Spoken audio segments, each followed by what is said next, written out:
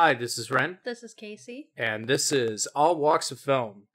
Today we did a double feature. We saw Kong Skull Island and we saw Logan. This was my second time seeing Logan, and my first time obviously seeing Kong Skull Island. Alright, so let's start with the bad. Yeah. So Kong Skull Island. Backing up a second. Huge King Kong nerd. Fucking love King Kong. Especially the 30s and 70s movies, which everyone gives the 70s shit for being the worst one. You haven't seen any of the spin-offs if you think that the 70s is the worst one. But it's actually my favorite adaptation because it's true to the spirit of the original while taking the message and doing something new and creative with it, which is my favorite form of an adaptation. Which, not to get into spoilers, but that's also kind of what Logan did at the same time. So just to make the little parallel there. So, going in, and I didn't like Godzilla. I didn't like the American 2014 Godzilla. But it's a different director, which means nothing. These are producer movies. That's why they're marketed as from the producers of Godzilla. So, yeah, these are producer movies. They're not director movies. And it's partly because all of this stuff is leading to a franchise. Like, everything now is, trying to build their own cinematic universe because everybody's trying to copy Marvel. Right, because in this case, they're trying to build up Godzilla and King Kong, so they're going to do Godzilla, Kong Skull Island, Godzilla 2, then they're going to do Godzilla vs. King Kong. Spoilers. Godzilla 2 is actually called Godzilla King of the Monsters. It's Godzilla 2, dude. The original one was Mutos, whatever.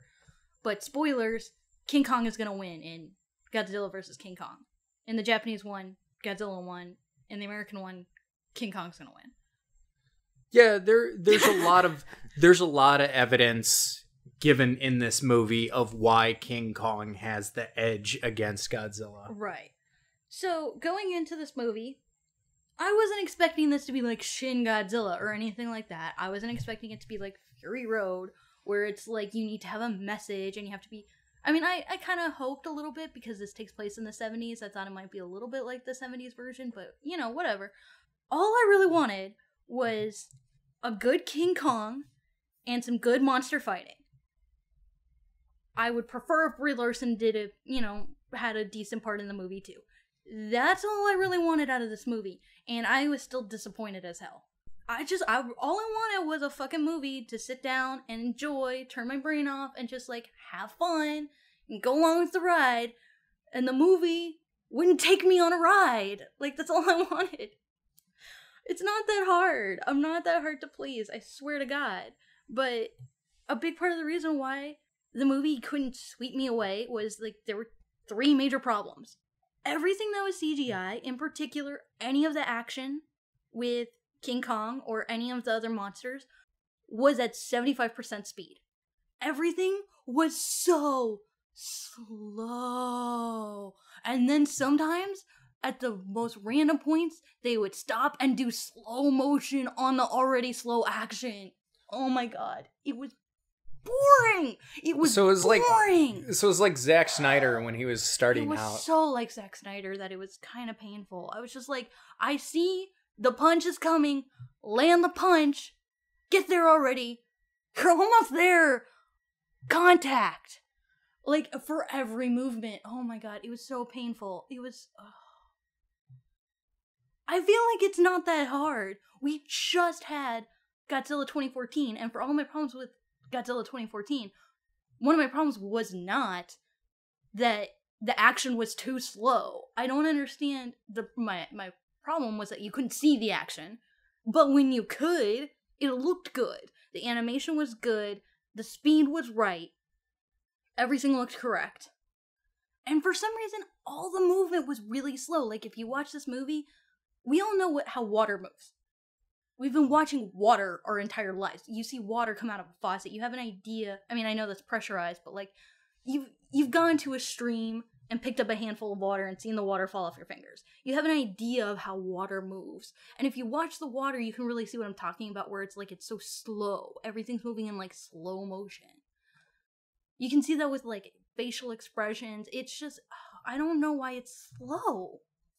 Well, I think partly because they're not running the program that like the PS4 is running on, because I don't know if you saw some of the tech demos for the PS4, but like there are literal programs now that allow water to move in a realistic way. Yeah, we saw that in Disney, Godzilla 2014. Disney also did that. Yeah, Godzilla 2014. Like the tidal wave was amazing. None of the water effects looked anything like that. Yeah, also we're dealing with significantly smaller bodies of water in this movie. I mean, yeah, but they're still big bodies of water. They're still lakes. And it wasn't just water. I just pointed to that as an example because I think that's where it's really obvious to see that when water is falling, it doesn't fall that slowly. That's all I'm saying. It was just an example. Yeah. The other two problems, one of them is they had 5 stylistic choices and they just did them on repeat. And again, it just got boring. It was repetitive. Like the eye motif that didn't tie in thematically in any way to the rest of the movie. How many times do we have to see that 10 times in a movie? Do we have to do the exact same thing every time there's a musical cue of any sort, establishing the source of the music, playing the music, and then after about 5 seconds, dropping it so you understand that it's diegetic? Do we need to do that with literally every musical cue in the entire movie? Yeah, it's one of those weird things because, like, what I thought was, why are we getting the same fucking songs that we get in every fucking Vietnam War movie? I get that we're trying to harken back to Apocalypse Now. I've seen the fucking poster. Yeah, exactly. But it just didn't work because in the movie, it's rah-rah military, which is weird, especially talking about the Vietnam War. Mm-hmm. I mean, this feels more like Rambo, like later on in this sense, where it's like, oh yeah, look at the Americans, like we're so awesome. And yes, I know Sam Jackson's character was supposed to be a dick, but you know, you never got into some of the darker aspects of the Vietnam War, which seem to draw parallels within the context of the story. You're just not taking advantage of it. Well, and especially with this movie where the island is fashioned after Vietnam. It looks exactly like Vietnam. And you have all these big monsters that you're contending with. Why isn't the wildlife on Skull Island a metaphor for the Vietnam War? Yeah, why isn't it about it seems to want to be that, but it's not showing us that. Yeah. And it feels too afraid to. Yeah, the whole movie did feel very timid. Let's just sort of be on the outskirts and do what's safe and not really do anything else. Also, it seems too bound to the franchise to be its own movie. Not really, because with the exception of the inclusion of the natives, nothing else really follows the traditional story of too King bound Kong. To this franchise of the kaiju. Oh, I see. Yes. You know, the Godzilla and Rodan and all that stuff that comes later. I see. Which gets into the third problem. This is not King Kong. With every really good kaiju monster, but in particular with King Kong, there is a personality. There is a difference between King Kong and Godzilla, and in this movie, there's literally no difference between King Kong and Godzilla. They literally could be the exact same person, and it would make no difference, because King Kong is somewhat animalistic. I mean, really only in the 30s one. A lot of the other ones make him too human, but he is playful. He wears his emotions on his sleeve. He's kind of like a puppy dog. You can see everything that's running through his mind. He has anger, he has fury, he has sadness, he gets playful, he jokes around. I mean, not like verbally, but like he goofs off a little bit. He has a personality. There is a person that King Kong is. And in this movie, every scene with King Kong was, well, I'm here. I'm doing this thing. Yeah, I mean, there were some moments where you could tell that King Kong was pissed, but that, like, pissed is not a range of emotion. Mildly miffed. It's kind of like a mild annoyance more than anything else. I thought it was stupid that Kong somehow wanted to leave this guy alive for whatever fucking reason. It was literally just because the plot demanded it in this particular instance. Yeah, because Kong would have fucking killed that guy in a fucking heartbeat. Mm-hmm. Yeah, it was a little ridiculous. And, like, there was no animalness to it at all, which I didn't understand because Terry Notary was playing King Kong, I believe. Was it Terry Notary or Toby Kebbell? I think it was Terry Notary, right? It was Terry Notary played Rocket, right? Yeah.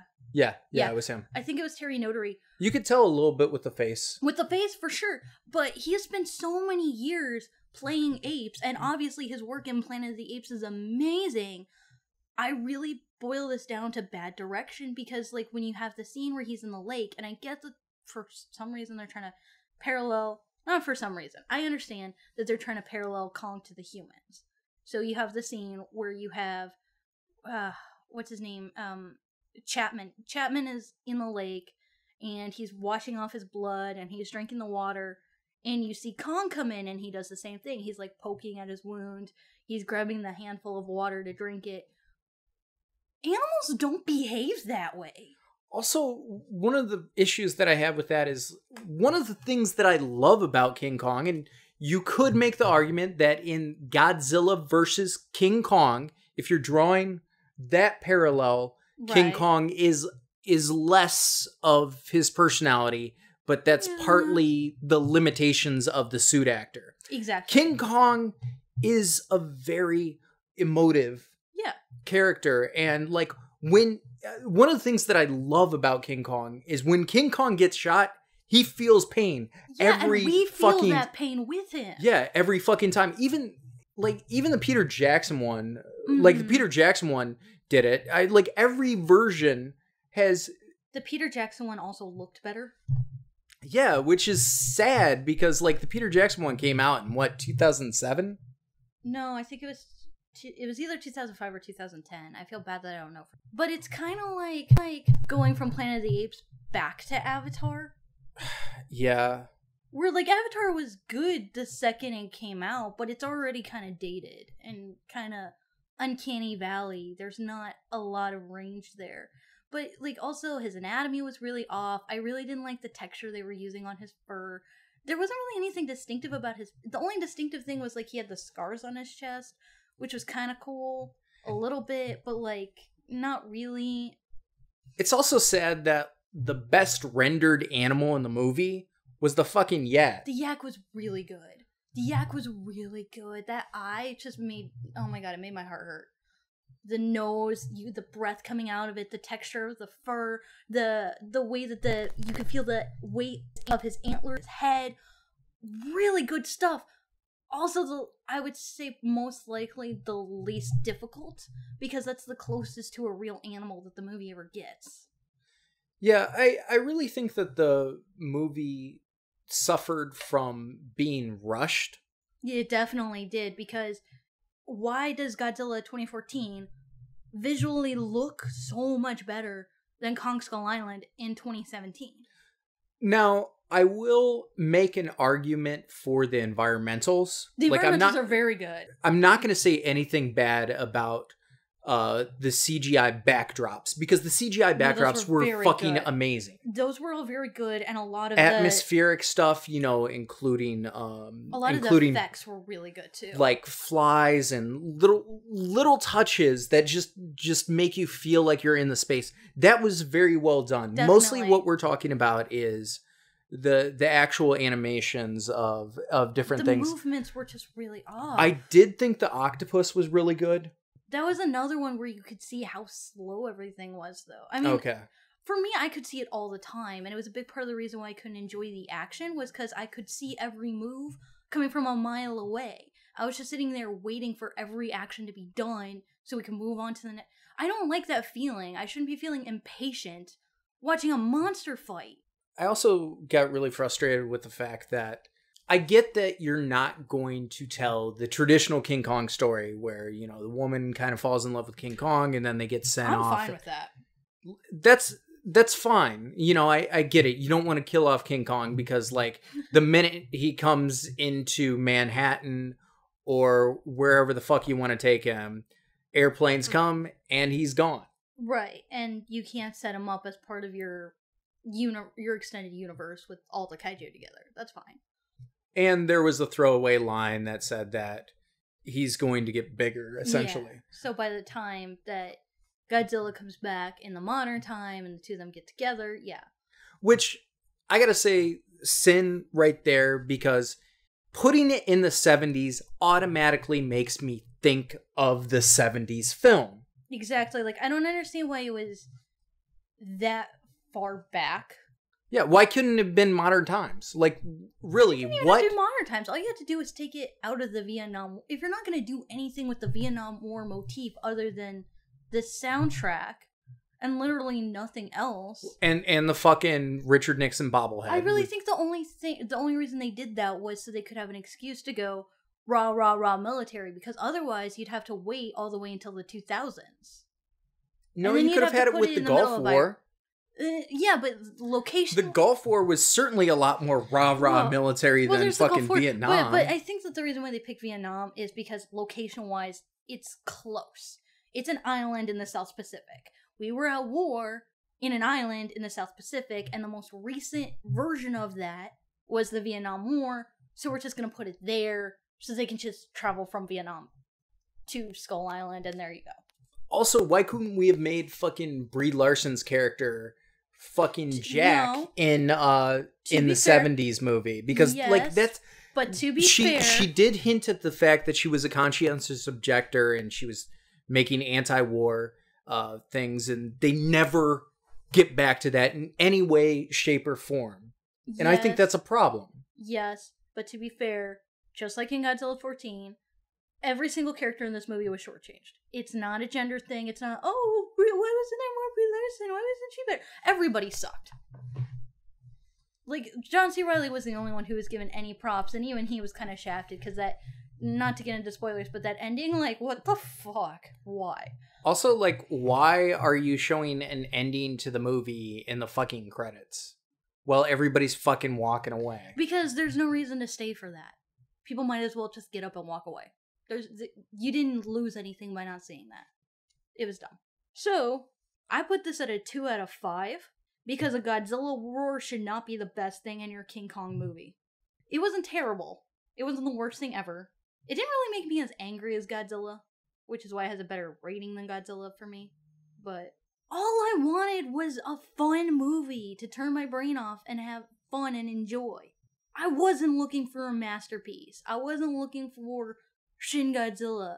I just wanted to have a fun time. And after Fury Road, and I'm not talking about like the deeper meaning or anything like that, I'm just talking about action-wise.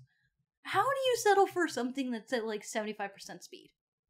See, I liked it a bit more than you, just because I like seeing giant monsters fight, and I can be really forgiving, but that's all I wanted. I really thought it was stupid that the movie plays it up like it's a lighthearted movie, and then it tries to get serious when characters die, and we literally don't give a shit about them. Well, especially when the characters are all killed off in funny ways. Like, it's kind of like watching a Final Destination movie, except for the movie tries to make you feel bad.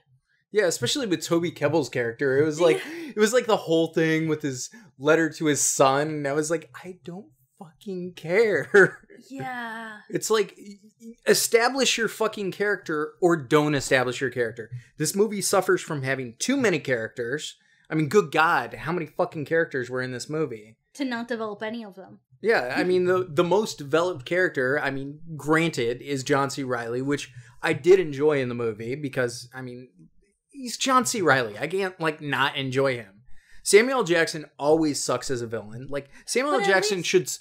I take that back. There is one movie where he is a great villain, Unbreakable, but, like, most of the other fucking shit that he's in as a villain, he just doesn't work. He's the badass motherfucker guy. You want to like Samuel L. Jackson, and, like, if I don't like Samuel L. Jackson in a movie, it's a problem. Like, Samuel L. Jackson should be the character that I like, not the character that I'm supposed to hate. At least they took a note from Godzilla 14 when everybody said, why the fuck wasn't this Walter White versus Godzilla? At least they took a note from that and attempted to emulate that. But Samuel L. Jackson in this movie is not Walter White in Godzilla 14. Because Walter White is the only good character between those two films, period. And it's not because he's written well by any stretch of the imagination, because he's not. And let's face it, most people would rather see Samuel L. Jackson go like, this motherfucking ape is getting on this shit and he's gonna kick ass. Quit fucking with the ape. Why are you fucking with the ape? You're right. Actually, now that you say that, I would much rather have him be the one trying to defend King Kong. Yeah. And then John Goodman could be the one trying to kill King Kong. I could see that. That would work a lot better. Especially after fucking psyched. 10 Cloverfield Lane. Exactly, because I was super psyched to see Samuel L. Jackson and John Goodman work off each other. I was excited to see Brie Larson, but I kind of gave up on Brie Larson when, out of 10 different trailers, she didn't do or say anything even once. I gave up on her altogether. I was like, dude, John Goodman and Samuel L. Jackson barely even together in the movie. And they didn't have any good chemistry at all. And I think it's because they should have been swapped. I think you're right. I'm still looking forward to the other films, but like I'm a little skeptical now. I feel that they're rushing them. Movies in a row too. Well, I definitely want to do. And their plug-in for Godzilla 2 does not look good either. No, it didn't. No, I mean I was already against it because I'm like, I don't want an American Mothra. I don't want an American King Ghidorah. I don't really give a shit about Rodan, but like, especially don't put 4 monsters in a movie together when you couldn't even do one of them right before. Still haven't done any of them right. You still have, like, Godzilla's the only one who's been done right at all, and he was barely in the movie. Muto sucked. King Kong was pretty bad. The Skullcrawlers were really just the Mutos, but shittier. Like, especially visually, there's not much of a difference between the two. At least the Mutos had personality. I actually kind of like the Mutos. You're confusing sex drive with a personality, but a sex drive is more interesting. Yeah. The sex stuff with the Mutos was pretty interesting. That was actually the only, like, that was one of the very few things that I actually really liked, because I was like, there is a nuclear egg sack teabagging me in the face. And I'm okay with that, because somehow that is significantly less offensive than anything else happening in this movie right now. Yeah. I mean, I really wanted to like this movie more than I did. And like I said, it's just a disappointment. The story was crap. It would have been so much... This movie didn't need to be made. Like, yeah. You could have just had King Kong versus Godzilla. Just fucking spend more time building that fucking up. I get that you want to do shared universe and shit like that, but like, you could just everybody fucking knows minutes. The characters. You could literally shorten the story into 10 minutes and put it at the beginning of King Kong versus Godzilla. That's about how much we got, out of this movie. As far as story, we didn't build on anybody. And also, like, this movie mismarketed itself as, like, we're now going to see how Godzilla became the king of the jungle. You mean we didn't Kong? See... We're now going to see... interchangeable. They're so interchangeable. There is nothing to distinguish them. I totally slipped that up. But yeah, we're now going to see how Kong became the king of the jungle. And it's literally all they did was add a couple of spoilers, plug your ear for 2 seconds, dead King Kong parent skeletons. And nothing emotional to go along with that. We just see that would have been so awesome if we got to see like a flashback or something like that with like King Kong with his parents and all.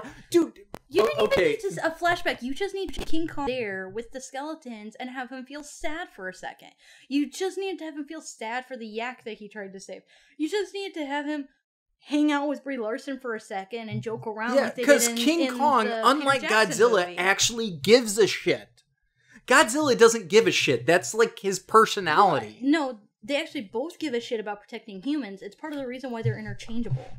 Well, King Kong apparently in this movie doesn't give a shit about saving humans, which is... He does. He cares about saving the native humans. He's their protector. It's part of the story. Yeah. He cares about Brie Larson and saves her in the most improbable way that should have totally squished her until her insides came out. But yeah, not to mention, like, putting her inside the throat. Yeah. How the fuck did she survive that? That was ridiculous. And there's no reason to do that. It didn't like heighten the suspense of, is she gonna survive? No, don't put her in there. No, none of us were thinking that at all. Nobody cared. I was a little disappointed that we never got to see Jaws pried open. Yeah, we did. We saw it once, but they kept it short, which I appreciated because we've seen that. This will be the third time in a row we've seen that in an American kaiju movie. We didn't need to extend that. But one thing I did like that was new also makes no anatomical sense. I don't care. This was the only thing I actually really, really liked. He shoves Mortal Kombat? so good. He shoves his hand down his throat, rips his organs out, and like the body just sort of deflates. Yeah. That was good. Yeah. It would have been better at full speed, but that was fucking good. I don't care that it doesn't make any sense. That was awesome. That was awesome. I also like that he was actually eating the octopus after he killed it. But like, I'm surprised that the octopus wasn't. You understand why I don't care. I was kind of surprised when that you see a human being do that for real, you're not impressed. That's a squid. Wait, no, it's that is the same idea. Okay, though. yeah, it's the same. It's the same idea. Well, yeah, and it should have clung to his face because anybody who's fucking seen Old Boy knows that. Okay, it did. Okay. Believe me, I saw this in slow motion. I can tell you for a fact, yes, it did. But that's interesting because, like, you watch, it's like we experienced something different. I don't know what's going on. I don't like that I could see. I already said it. I'm not gonna say it again. All right. So disappointing. That's it. But moving on, dude, Logan. Oh my god. Oh my god. Oh my god. All the feels. I have the Logan fuzzies. Oh my god, it was so good. There was one sin in the entire movie, and I don't really care. That movie was pretty fucking perfect. It was also a shameless Mad Max ripoff, which is probably part of why I like it. That's fine, I don't care. That's awesome. Everything emotional was on point. All of the human drama was on point. I like that the superpowers took a back seat, but when they were on display, they just went full out Mortal Kombat fatality every time. I was cringing. It was gross. The movie was kind of gross to look at sometimes. I don't really want to get into spoilers, mostly because like I had the ending spoiled for me by trolls. Fuck that. But I don't need to talk about the movie to talk about everything that was really fantastic in it. Because the acting for everybody was really good, but especially Patrick Stewart as an old man because the movie doesn't shy away from how shitty it is to be an old man who can't take care of yourself, and how shitty it is to take care of that old man. Yeah. That's like a central part of the movie. Well, and I love that. I love seeing Logan taking care of Charles. I love the part, like, seeing him lift him up and carry him away in, like, this really sweet, endearing way, but then also the parts where he's like, I can't fucking handle you. I can't handle this. Oh my god. So real.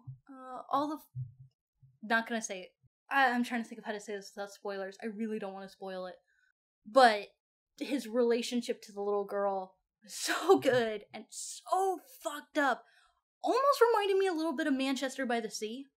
Actually, where we were praising Manchester by the Sea for being about how a father figure is trying to protect a child figure, but just absolutely can't do it. And it was almost as good as Manchester by the Sea. And I'm not saying that, oh, well, it's a little bit worse. It had other things going on. The fact that it was almost as good is mind-blowingly amazing. Because Manchester by the Sea was only about that. This was about a bunch of other things, too. All of the action. Yeah. It wasn't Fury Road good, but it was close. Where, again, it's like, the fact that you were close was amazing. Well, it's different. One of the things... It's very different. It's very new. I haven't seen this before in X-Men, and I like that. One of the things that I liked about it was definitely a new visual style for superpowered things that we haven't seen before. Definitely. Which is mainly seeing the full effect of superpowers. Exactly, yeah. Even in this movie where he doesn't have his full effect for most of the movie. Yeah, but like, I mean, it was awesome to see a broken down guy who doesn't have the super healing power, so that like each time those claws go out, it fucking hurts. Yeah. And each time he gets hit, you know that while he is essentially immortal to a certain extent, he's not impervious. Exactly. Yeah. Yeah, I mean, you feel the pain of everything. Not just him, but everybody else, too. Like, this movie hurts to watch, and that's awesome. I mean, it's not the most painful thing I've ever seen, but I like the fact that X-Men movie I've seen. Yeah, for sure. I like the fact that the stakes are so high, which is interesting because like usually it's a fucking beam in the sky, and this is more akin to Rogue One than The Force Awakens, right? In terms of scale of like how the stakes are set and how much, Yeah, I mean, I would say that it's better than Rogue One. No, I'm just saying, like, in comparison. Yeah. If X-Men is usually at The Force Awakens level, Logan is at Rogue One level. It's just a vague comparison. I'm not saying take it that seriously or in any other context. I wouldn't really compare Logan to Rogue One otherwise in any other respect, but... I would say that it has a hell of a lot more heart than Rogue One Definitely. or The Force Awakens. Oh, for sure, but it also has... It is a more down-to-earth story and it has fewer characters to work with, too. Yeah, and that's one of the greatest strengths. Like, so many of these movies now, it's like, how many fucking characters are you going to have? Like, essentially, every character gets, like, 6 minutes. Well, here's the reason why I was a little bit of a downer going into Logan. Not that I didn't think Logan was going to be amazing, but here's my thing. We've had 9 X-Men movies. 9 X-Men movies, and Logan has been either a main character or the main character of 7 of them. And it's the fucking X-Men. I want to see other characters. We have a whole ensemble to pick from. Can we, like, focus on anybody else? Really?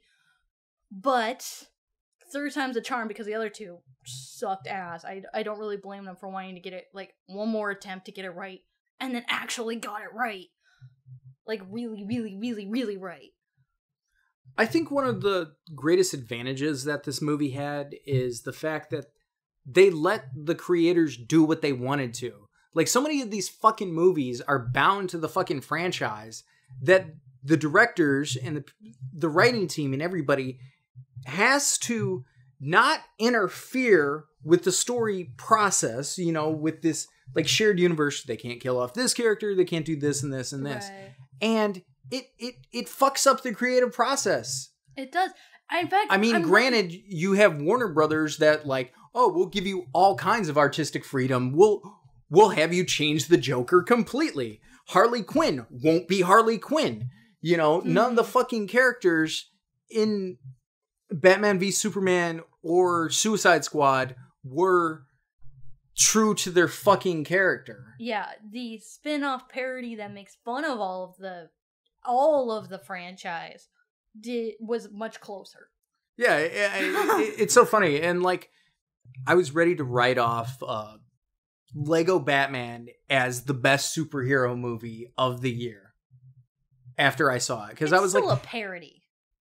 Exactly. Logan's a fucking film, which is not something that I can say about most comic book movies. You know, outside of like fucking Old Boy and A History of Violence. Or Fury Road, even. And Fury Road isn't based on a comic, though. Oh, no, you're right.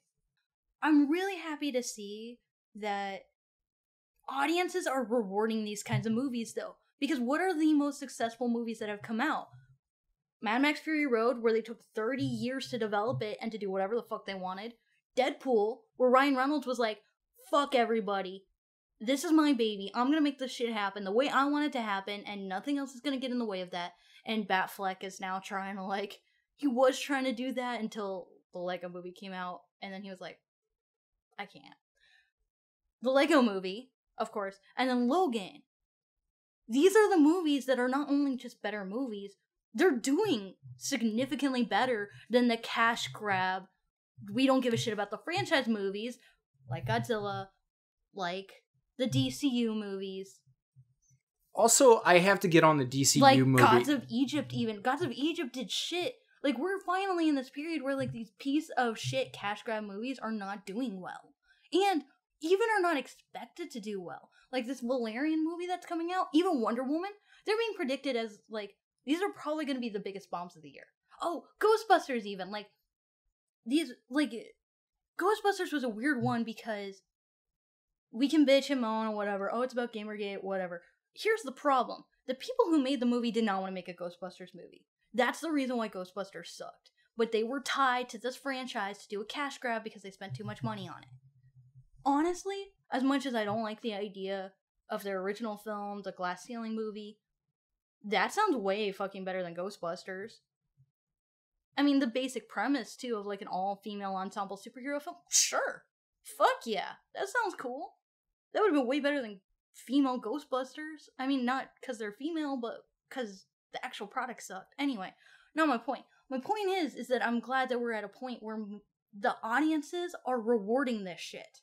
They want more of the director taking creative control. They want more of the art team putting in their due. They want more development. And they want something closer to what they actually, like, to the source material. They want a real artistic representation of their franchise. They don't want this cash grab bullshit. They don't want fucking Gods of Egypt. They don't want a whitewash Ben-Hur remake. They don't fucking want, like, all this bullshit. Passengers didn't even do that well. Like, they don't want this crap. And it's making me really happy to see that movies like Logan and Lego Batman movie are succeeding over crappy DCU movies.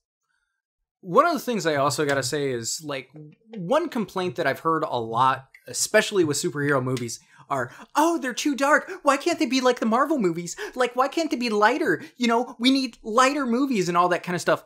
Fuck you, Logan. The Dark Knight.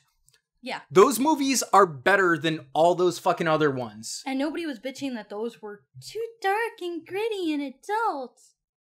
No, it has nothing to do with dark. It has to do with, you know, it has to do with being faithful to the source material. Now, granted, there are ways to be unfaithful to the source material and still be good. Oh, definitely. But I mean, the Chris Nolan universe, some spirit, some character. Yeah, exactly. The Chris Nolan universe isn't very faithful to Batman, but, you know, it works because it's faithful to the spirit. It's faithful to the characters. It's faithful to, like, the tone and the theme. Yeah, I mean, you could also make the argument that Logan isn't faithful to the Old Man Logan series. Which I like that they make a point of that in the movie. I love everything about that. That was all played perfect. Well, that was more with the X-Men, but, like, there is actually a series called Old Man Logan, which... Oh, like, no, I see what you mean. Yes, I see what you mean. I have to put in one shout out about this movie, though, because this is part of my jam, but also this kind of shows a lot of what we're talking about with, like, the artistic integrity and also straying from being faithful while also being faithful in spirit. There was a yellow Wolverine costume suit made for this movie, and it looked really fucking good. I hope at some point we can maybe see a photo. The suit looked really, really fucking good. Here's the thing. The costume designer, who already went ahead and made the damn thing, argued against using the suit in the movie because he said that he took apart the movie and he analyzed the character and he couldn't possibly see any way for this character at this stage in his life to wear the suit. He couldn't see this character, this iteration of Logan, and I think that the suit was going to be used in a flashback anyway. It's not going to be like Old Man Logan, but he couldn't see Logan's character branding himself in, like, this flashy outfit because a lot of times when superheroes wear the costumes, part of it is they want credit. They want credit for doing something. He couldn't see Logan as a character doing this, so he argued against using this amazing costume that he made. And he was totally fucking right. Well, I will also argue that Hugh Jackman is too tall for Wolverine. And part of anybody who's actually, like, read the comics knows that Wolverine is short as fuck. I mean, that's why he's called the Wolverine, because, like, he's small. Yeah, he's a small. I mean, Wolverines will go up to bears and be like, fuck you, get out of my way. And they will fucking scare the shit out of bears. Yeah, exactly. Sometimes they even fucking kill bears. Yep. It's insane. Mm-hmm. So Hugh Jackman can't be that Wolverine because he's too tall for that, and they didn't do any Lord of the Rings effects to make him shorter. That costume only works if you're small. Yeah, because you're trying to compensate a little bit. Exactly. But I really appreciate that they put that much work into making a really good product and still argued against it, because as good as it wasn't the strongest choice. Yeah, this movie didn't There's need nothing it. I can respect more than that. Also, nobody else was wearing a fucking costume, so it would have been weird anyways. Well, like I said, I think this was supposed to be for a flashback that was Oh, edited about out of the- the movie about the Westchester. I think that's where it was supposed to fit in. I'm Yeah. not 100% sure. You know, these are all based off of rumors. Who knows? So, yeah. But for all the people in my family and my friends who are like, well, you just don't like anything, Kong was a disappointment. Logan is almost fucking perfect. Like, 97%, I would say. Like, the small flaws in the movie don't bother me enough to even bring them up. It's too fucking good. I don't care. This will definitely be in my top 10, possibly in my top 5. It all depends on the year, because I don't know what kind of year it's going to be. But another point, Hollywood. How fucking hard is it to put some basic-ass Spanish in your movie? Like, Logan didn't even use subtitles once, and it was all very basic Spanish. You didn't really need... I don't even speak Spanish. You didn't need subtitles. It's fine. But how hard was that? Why can't we get more movies that do something like that? Because in Logan, it worked fucking awesome. I don't know. That's all I'm saying. And as long as we're nominating shitty makeup in shitty comic book movies, can we actually nominate really, really amazing on-point makeup in awesome comic book movies that actually deserve a nomination? I think probably the standout scene, you know, just to exemplify how awesome the makeup was. The doctor's office. Yes. So fucking good. I mean, if my god. If you're contemplating whether Mad Max Fury Road or The Revenant gets an award for makeup, and you're arguing that sake, Logan is more impressive than The Revenant as far as like the makeup goes, because I would place Logan directly in between those two movies. Yeah, because it's not Mad Max, amazing. but like one of the things that I really appreciated about that makeup was it showed a difference in time with the scars. There was variance. Yeah. I mean, there was everything from like facial scars to all that kind of stuff. That's not what Hugh Jackman looks like. Well, you say all of that stuff, but like if we're gonna go, just ignore everybody else in the movie, and there were a lot of really, really good makeup effects on other people. Only Hugh Jackman, head to toe, real quick. Old makeup, which, oh my god, the old makeup on Patrick Stewart was so fucking good. Oh my god. Yeah, because he doesn't look like that. No, he doesn't look anything like that. Like I know, because I've studied makeup to a certain extent, exactly what they did to him, but I couldn't tell you how they did it that well. Oh my god. Anyway, Hugh Jackman, old makeup, facial scarring, new scarring, old scarring, fresh wounds, pulsating bloody wounds, pus, which, by the way, can I say, ew, goddamn. Clothing stains. The knuckles were so good, especially because they incorporated the hand makeup of blood, but also scars on the knuckles for, all I'm going to say is both characters. Because I happen to know that in the movie, the other character had that, and I noticed, even before you see that happen in the movie, they actually had the makeup on her knuckles, and it was so good. It was so good. God,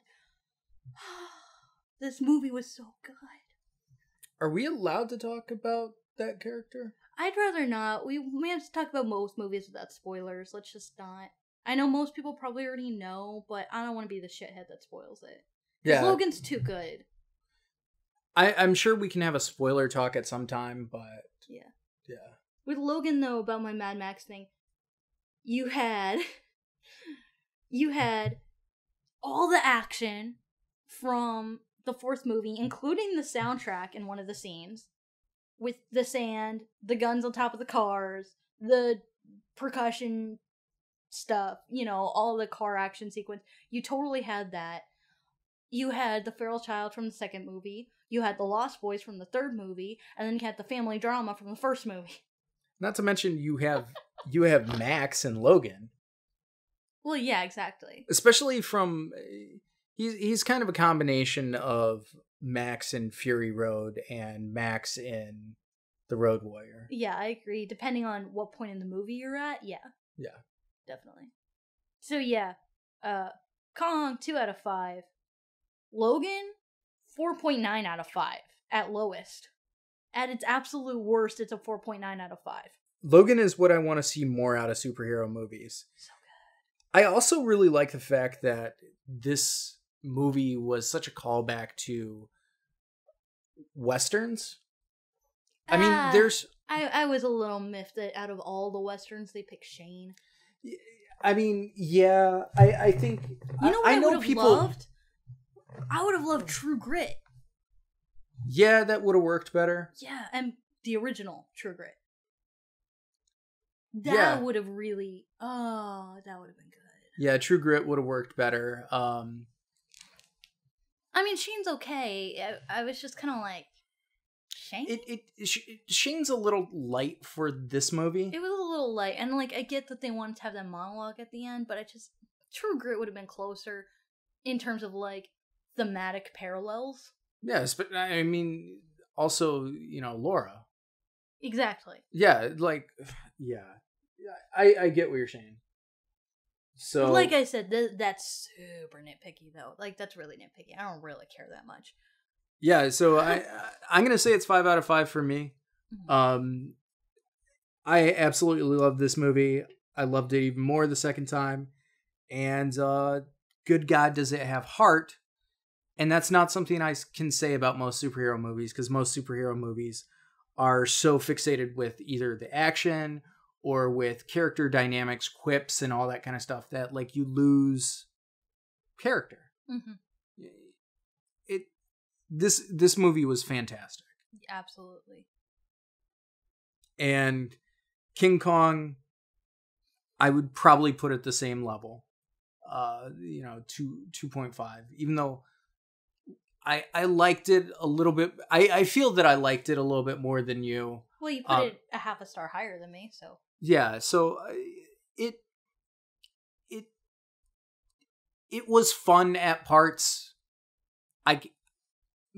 But it's nothing to go home and, like, say, oh wow, I really want to see this again.